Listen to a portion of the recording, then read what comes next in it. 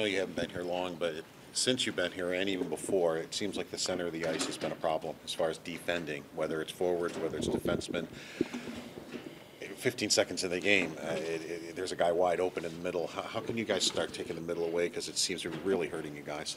I think we just have to have a full commitment to playing D. Obviously, we're a team that can score goals. We got some serious speed. We can do all those little things. We just have to have a little bit more of a commitment, a little more will there, and we'll be okay. You're the one that stepped up when Darlene got ragged all over there. You stepped into him and tried to do your thing there. It was 4-0 though at the time. Do you guys maybe need to respond before 4-0?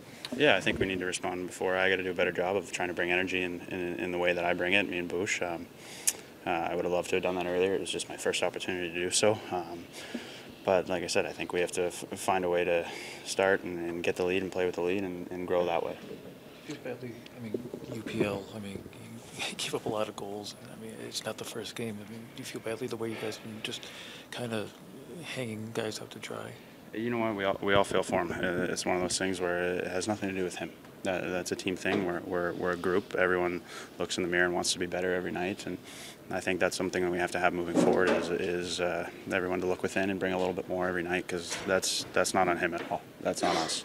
And he's hung in there. He battles. He competes every day. He's a great goaltender, and we have to do a better job in front of him. It seems like frustration, last couple of weeks, frustration sets in, and then it really gets away. Maybe I'm standing here, I'm not in the room. It's not easy, but how do you guys prevent that frustration to set in where it just gets away from you?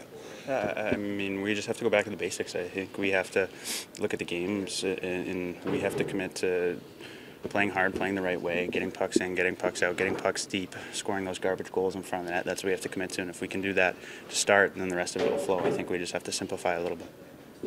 Thank you.